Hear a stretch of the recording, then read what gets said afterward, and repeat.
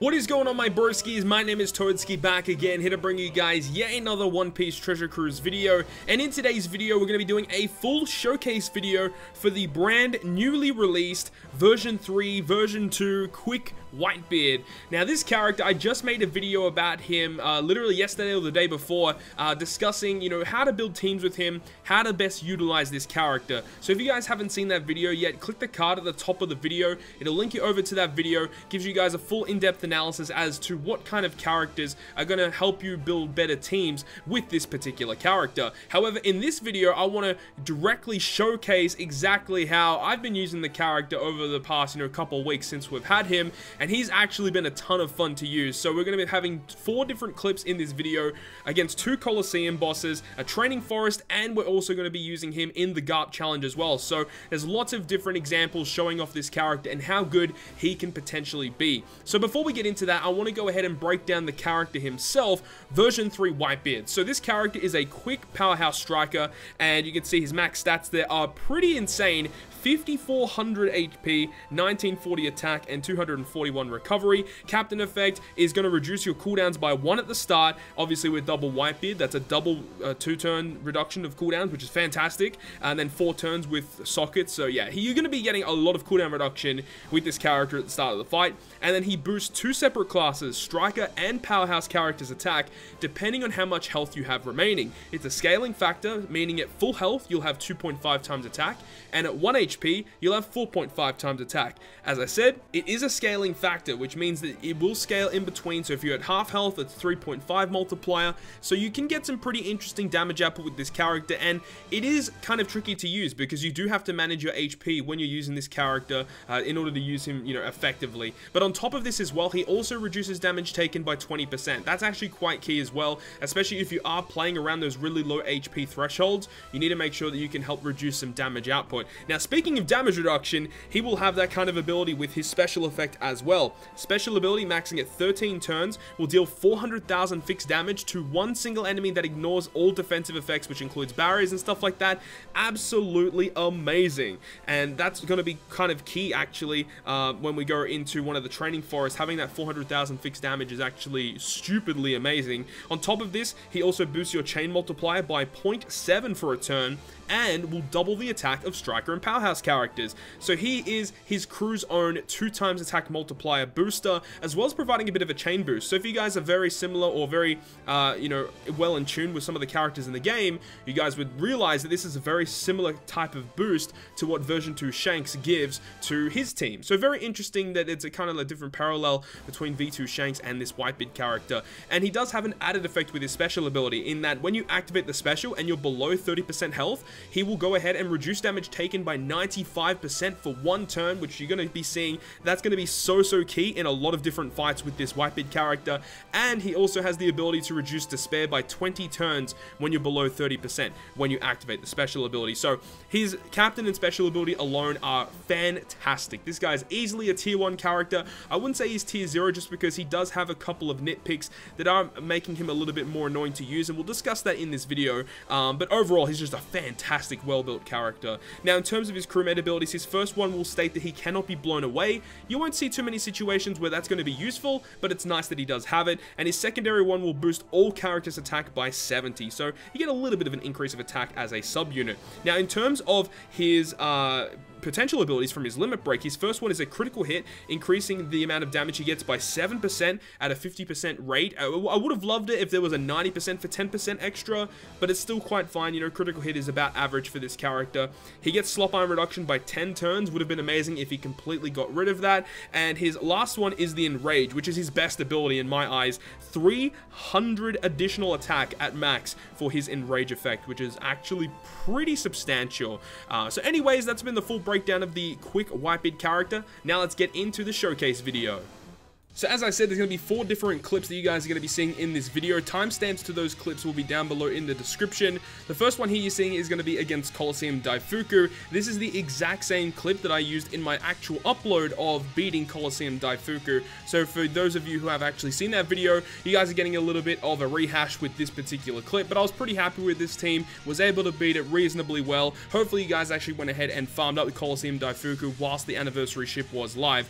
So let's actually get into discussing discussing this brand new Whitebeard character. Now, as we've already discussed, we just went through like what he actually does, but how does he actually feel when you play with him, right? So you just gotta think, right, if you start off with half health with the Moby Dick ship, which is the most useful ship, I would say, for the new Whitebeard character, you're gonna be starting off at a 3.5 times multiplier, which is actually pretty substantial. If you guys have ever played around with characters kind of like, you know, V2 Shanks, I guess he's kind of similar to V2 Shanks in a way, just because with the captain ability, you can get around that 3.5 times at the start of the fight, and the special ability somewhat can give you similar damage output. Not as much as Shanks, because Shanks obviously is a higher type boost and a higher chain boost, but, you know, he has the same sort of structure of his special ability alone. Now, I've got to say, whenever you use that special of Whitebeard, you deal so much goddamn damage, and that's going to really shine in the final clip of the video where we go up against the Garp challenge. Just using the Whitebeard special alone adds ridiculous amounts of damage output in the Garp challenge.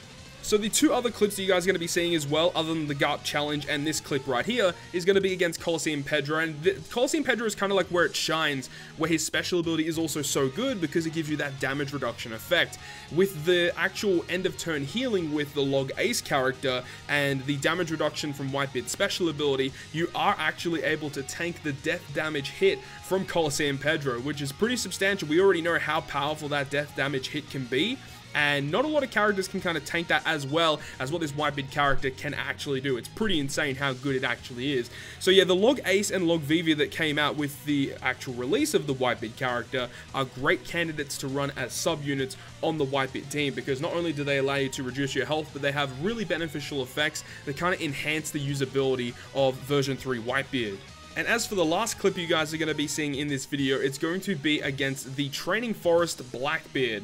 Now, I definitely wanted to include a Training Forest clip in this particular video of showcasing how he deals with Training Forest, and he actually does it reasonably well. I was actually pleasantly surprised to note that, yes, he actually does Training Forest very, very well, because if you are able to just maintain the fact that you're going to be at like reasonably low health, if you can stay just below half health most of the time, that multiplier, you know, being above 3.5 is going to be enough to KO lots of enemies. The thing is I didn't actually challenge a forest that has lots of mob characters surrounding, you know, kind of like, you know, if you go back to, I don't know, like the Boa Forest, where you have like multiple rooms with like 5 or 6 bosses on them. Not really too sure how Whitebeard would go with those. I guess you could use characters like Log Kid to just enable you to just deal lots of damage to those mob characters.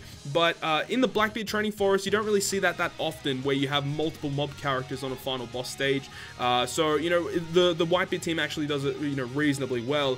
Also got to note that Treasure Map NL is such a phenomenal character to be running as a sub-unit on Whitebeard teams as well, especially on some really long stages like Training Forest, because having that ability to just KO an entire room is ridiculously useful. And also with his Sailor ability, the fact that he can get constant cooldown reduction on himself, so then you can use it once again in the same run, is just phenomenal. At a 15 turn cooldown, you'd think, you know, you can only really use it once in a run. You're not going to be seeing too much usage out of it, but that Sailor ability is so amazing with Treasure Map NL, and he's definitely a key unit that I would suggest you guys to have maxed out ready for Whitebeard teams. Speaking of Treasure Map Big Mom is also going to be highlighted a lot with the Whitebeard, of course, because she is a pure powerhouse unit and fits perfectly on the Whitebeard teams. Now, through utilizing Whitebeard a little bit, I have noticed that getting matching orbs can be quite a struggle for Whitebeard teams. However, Big Mom kind of fixes that issue, because she gives you the full board of G orbs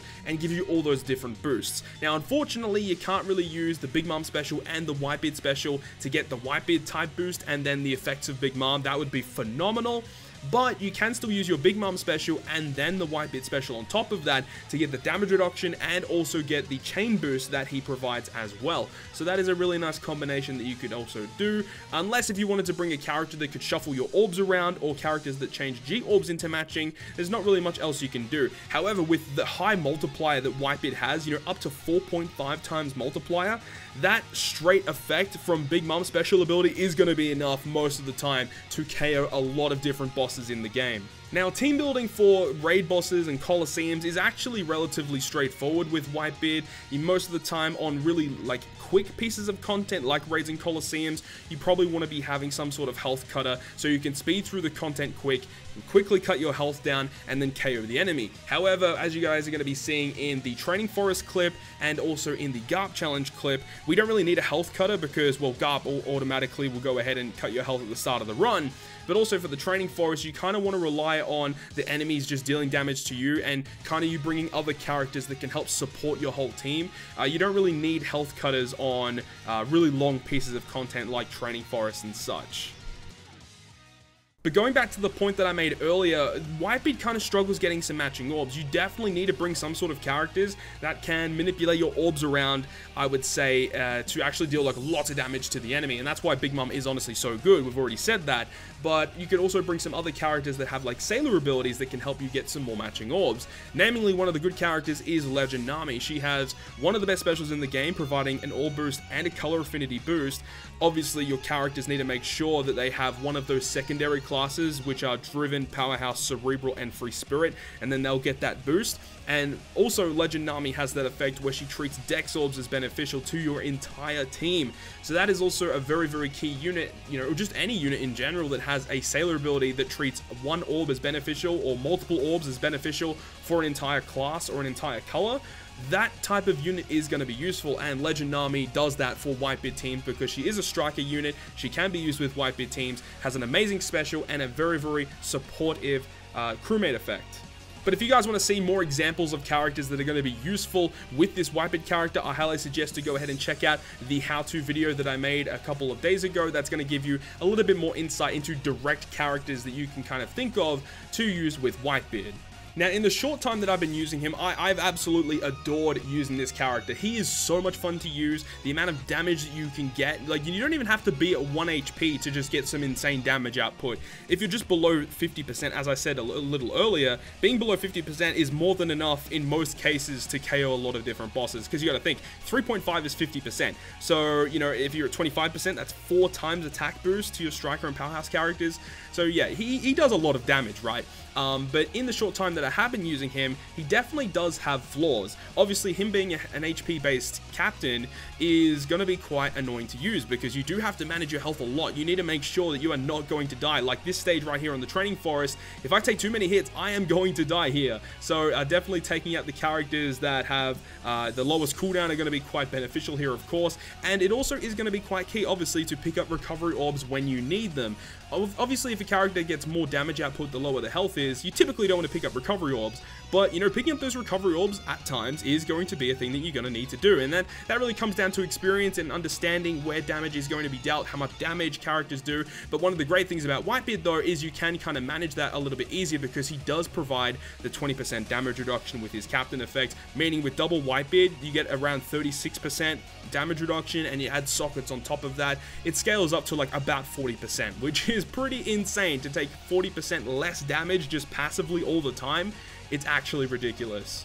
But definitely one of the most annoying things about him is the fact that getting matching orbs just naturally can be an issue, and I have seen some people go ahead and socket out Whitebeard with orb sockets. My one personally does have orb sockets as well. I don't really like orb sockets that much because it is all RNG at the end of the day, but most of the time I do socket out characters with damage reduction, and that's the main reason why I put orbs on Whitebeard, because I kind of rely on my subs and sometimes my friend captain to have the damage reduction sockets to assist me in taking less damage. And I feel like that damage reduction overall is just a more useful effect to have because it's not an RNG effect that you have to rely on you know, percentages to get a damage reduction. You're always going to get the damage reduction no matter what when you have those sockets active. However, you can have those orb sockets active and you're not guaranteed to get matching orbs all the time.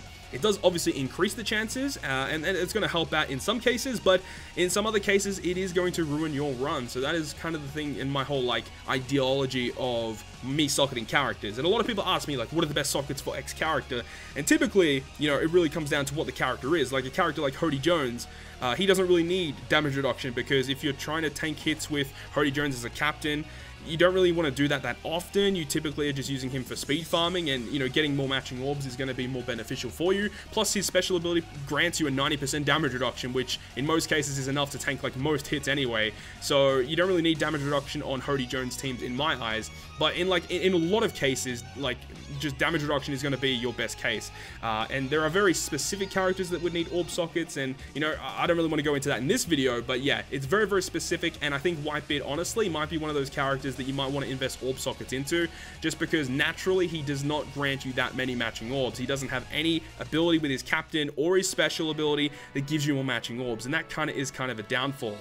Either way though, the short time that I've had access to this character, I've absolutely loved using him. And for all of you guys out there that do have V3 Whitebeard, be very happy, because he is such a powerful legend. And to think that he's actually guaranteed, he was guaranteed in the Anniversary Sugo Fest, and I feel like it is definitely worth those 9 multis to go ahead and get him. He is just a powerhouse of a character that is going to enable you to just beat content, not only beat content and do a lot of damage to the boss, but you're going to be doing it at a reasonable pace as well with his cooldown reduction. And I already discussed in my how-to video of some couple of speed farming options that you could opt to run if you want to just speed farm some high-level content with like a striker-based team with Whitebeard. It is definitely possible. But that's the full breakdown in my showcase of version 3 Whitebeard. Hopefully you guys did enjoy the video. I'm going to leave you guys here with the clip of me beating the Garp challenge with version 3 Whitebeard, and hopefully you guys enjoy it. If you guys did, make sure to leave a like, and if you want to stay up to date with all the content I post, including more One Piece Treasure Cruise content, make sure to hit the subscribe button down below.